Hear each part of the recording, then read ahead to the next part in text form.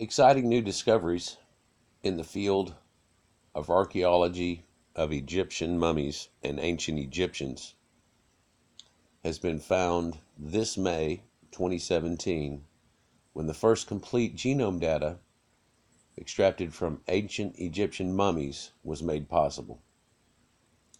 The study finds that ancient Egyptians were closely related to ancient populations from the Middle East and Western Asia, or the Caucasian populations of the Levant in Greece and Rome.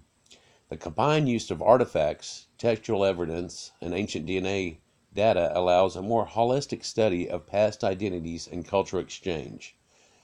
This is by Paul Van Pelt. He's the co-author along with the Max Planck Institute. An international team of researchers have successfully recovered and analyzed ancient DNA from Egyptian mummies dating from approximately 1400 BC to 400 BC, including the first genome-wide data from 3 individuals. The study found that modern Egyptians share more ancestry with sub-Saharan Africans than ancient Egyptians did, whereas ancient Egyptians were found to be more closely related to ancient people from Middle East and Western Asia. So they had less sub-Saharan DNA. This study counters prior skepticism about the possibility of recovering reliable ancient DNA from ancient Egyptian mummies, despite the potential issues of degradation and contamination caused by climate and mummification methods. The authors were able to use high-throughput DNA sequencing and robust authentication methods to ensure the ancient origin and reliability of the data. The study published by the journal Nature Communications shows that Egyptian mummies can be a reliable source of ancient DNA and can contribute to a more accurate and refined understanding of Egypt's history.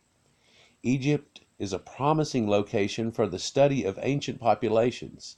It is rich and well-documented history, and its geographic location and many interactions with populations from surrounding areas in Africa, Asia, and Europe make it a dynamic region. Recent advances in the study of ancient DNA present an opportunity to test existing understandings of Egyptian history using ancient genetic data.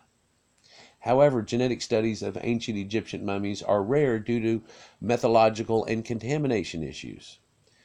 Although some of the first extractions of ancient DNA were from mummified remains, scientists have raised doubts as to whether the genetic data, especially the nuclear DNA, which encodes for the majority of the genome from the mummies, would be reliable and whether it could be recovered at all. A quote, "The potential preservation of DNA has to be regarded with skepticism," says Johannes Krauss, director at the Max Planck Institute for Science of Human History and senior author of this study. The hot Egyptian climate, the high humidity levels in many tombs, and some of the chemicals used in mummification techniques contribute to DNA degradation and are thought to make a long-term survival of DNA in Egyptian mummies unlikely.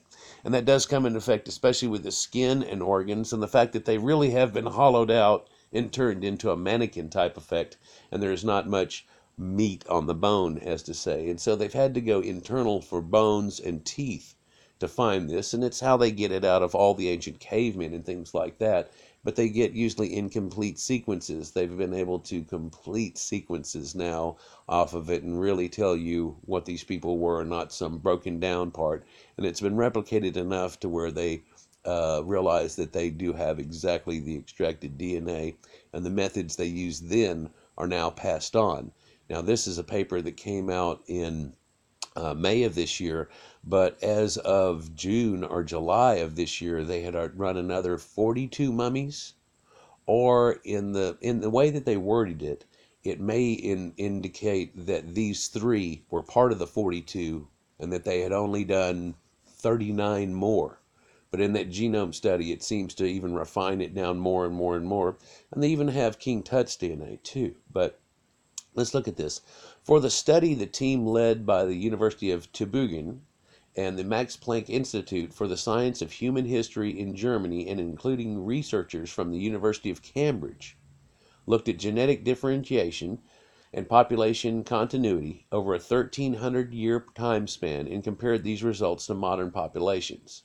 The reason they chose this is because they had already figured out, as modern people have, that the sub-Saharan Nubians came in at around 700 BC and took over for about a 93-year period, which the Akkadians came in after that, took over, followed by the Persians, and those Persian Arabs are still the people that are there here today. And they have real good genome studies on the people that are here today. And so what they've done is been able to compare this and find out the differentiation of the two. The team sampled 151 mummy individuals from the archaeological site of Abusir el-Melek along the Nile River in Middle Egypt from 2 anthropological sections and curated at the University of Tübingen at Felix Lanvachal Skull Collection at the Museum of Prehistory at the Stadtliche Museen zu Berlin, Zifsuchen Pressecure Kabelitze. I can't pronounce this German crap, people. But what's important about here is they went to Abusir el-Melek. And of course, if you know anything about the Bible, Melek is a ruler and something that the people in the Canaanites worshipped and so on. And so is El. El is the god of the Levant. And he was worshipped in temples and had things called angels with wings on them. And all their names had El in them too, like Ariel and things like that. So that's a Canaanite religion that we're looking at there. And it's what's actually in your Bible too. If you look up El, you'll find out that he was Saturn, and that the ancient Greeks and Romans worshiped Saturn too. They thought he was their primordial god that made everything happen. He was the god of rain, god of time. Saturn and Kronos are equated, and through this you get the idea that that's their primordial overlord thing, and it comes through the whole Levant area here. All of these people have this same belief and dogmatic system that goes on, and really very close to Egyptian. And so let's look on through here, though. I don't want to go off too much farther onto that. In total, the authors recovered partial genomes within 90 individuals and genome-wide data tests from 3 individuals. They were able to use that data gathered with a test previous hypothesis drawn from the biological and historical data from these studies of modern DNA. In particular, we are interested in looking at the changes and continuities in the genetic makeup of the ancient inhabitants of Abusir el-Melek, said Alexander Peltzer, one of the lead authors of the study from the University of Tübingen. The team wanted to determine if the investigated ancient populations were affected at the genetic level by foreign conquest and domination during the time period that's under study, and compare these populations to modern Egyptian comparative populations. So what they were looking for is seeing the Nubian influence and see how much effect it had on it. And then, of course, the following Greek and things that come after. And so they would see this big dynamic happen probably, right?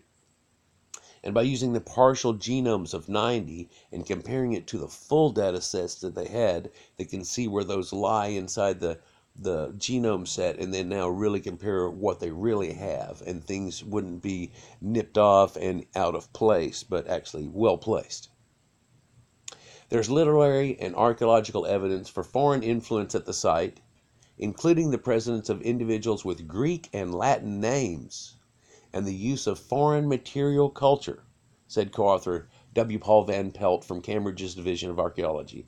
However, neither of these provides direct evidence for the presence of foreigners or of individuals with a migrational background, because many markers of Greek and Roman identity became status symbols and were adopted by natives and foreigners alike. So there was a lot of monkey see, monkey do. The combined use of artifacts, textual evidence, and ancient DNA data allows a more holistic study of the past identities and culture exchange for entanglement. The study found that inhabitants of Abusir el-Melek were more closely related to ancient populations in the Levant and were closely related to Neolithic populations from Anatolian Peninsula and Europe.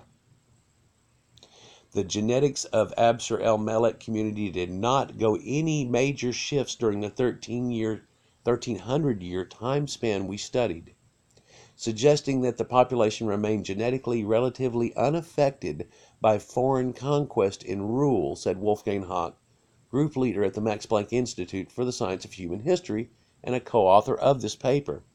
Now, one thing you can infer from this, if you read the whole paper, is that what they're saying is that whenever the people that were Caucasian that came in and mixed with them, that it didn't really change much. And that oddly led to the idea, concept, and reality that the earlier Egyptians were pretty much these same people. Therefore, even though they had inferences by a few different versions of these same Anatolian, Levant, European people, it did not change their DNA to any subsequent amount. And the last paragraph here, the data shows that modern Egyptians share approximately 8% more ancestry on the nuclear level with sub-Saharan African populations than the inhabitants of Absir el-Melek, suggesting that an increase in sub-Saharan African gene flow into Egypt occurred within the last 2,000 years or since AD. Possible causal factors may have been improved mobility down the Nile River, increased long-distance trade between sub-Saharan Africa and Egypt, and the trans-Saharan slave trade that began approximately 1,300 years ago. Not 400 like the African Americans think in America, but it actually had started way back at that time there, and that's how you get some of the influence off of it, and perhaps people having sex with the girls that infers it. But they get 8% more ancestry or 8% more sub-Saharan, and the max that they have in that area on a scale would be 16%. Now, interestingly, we all share about 6 to 8% of sub-Saharan DNA, or actually you could infer by this that sub-Saharans contain the same 8% as the Caucasoids do. It does not have to stem from Africa. It can come from either direction. It's common. It's not from one. It's common among two. By the way, we are somewhat, I think if my numbers are correct, we're somewhat like 88% exactly as common as a banana. Black people and white people. It's DNA and genomes and genetics. But of course, the difference between that is quite a bit. There's a 1% difference between a common bonobo or a chimpanzee and our modern primate selves that we are now. And that 1% means a hell of a lot, apparently. So this shows that there was very little, if none, sub-Saharan DNA prior to 700 BC. A small amount comes in at that point, and the amount that we see today is 8% more strong sub-Saharan African due to the slave trade that had happened up to 1,300 years ago, or after 700 AD, 1,400 years later. And the inferred knowledge out of this is that ancient Egyptians were even more Caucasoid than the current population that exists there today. So we could look at some of the faces that they have of ancient Egypt and see what they actually show. Let's look up somebody who's going to gear towards this slightly. These are some of my videos.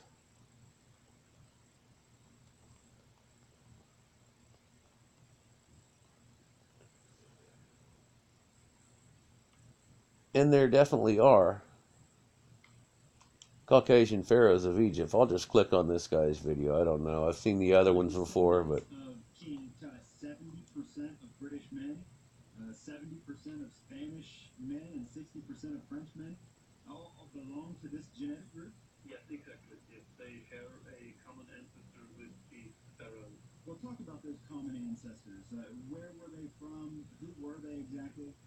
We think they lived around the Black Sea or maybe in the Caucasus, but we don't know exactly where they lived. But this group was founded by one man who lived about 9,500 years ago in this area around the Black Sea, but we can't tell exactly at this point of time. Is this surprising? Yes, yes, it is very surprising because we didn't know that this lineage of Tutankhamun came from the Black Sea or from Anatolia or the Caucasus because it didn't came from Egypt. And this was surprising for us, yes. I'm sure it is quite surprising for a lot of people who had different ideals onto it. But I don't know if you remember the old King Tut song, but it said, King Tut, born in Babylonia, moved to Macedonia, King Tut. And Babylonian people are definitely Caucasians. I mean, they have a lot of blue eyes, and their features are very much so. But you look at these ancient Egyptian statues, and that's very Caucasian features too. The eyes always have somewhat of an Asian look to them. But if you knew that they crushed up emeralds and little glass stones and rubbed them on their eyes for eyeshadow, you would see why they probably have a little bit of a puffy eyelid or problems with them.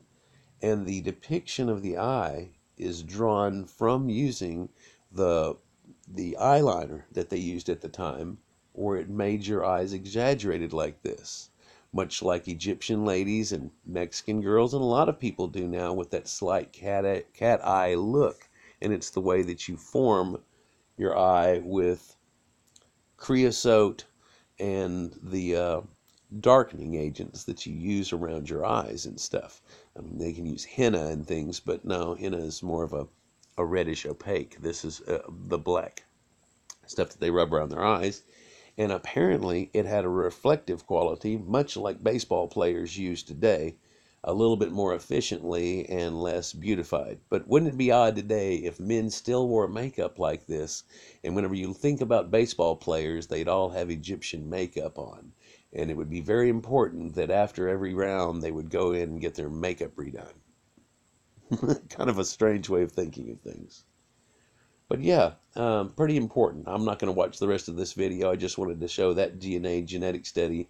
And this, of course, shows you the King Tut genetic study. So, y'all enjoy. Subscribe if you will. Like if you like it. If you don't like the information, I'm sorry. But truth and reality are going to have to be enjoyed and liked because that's the truth and reality of things. You can't go on living lies. Peace.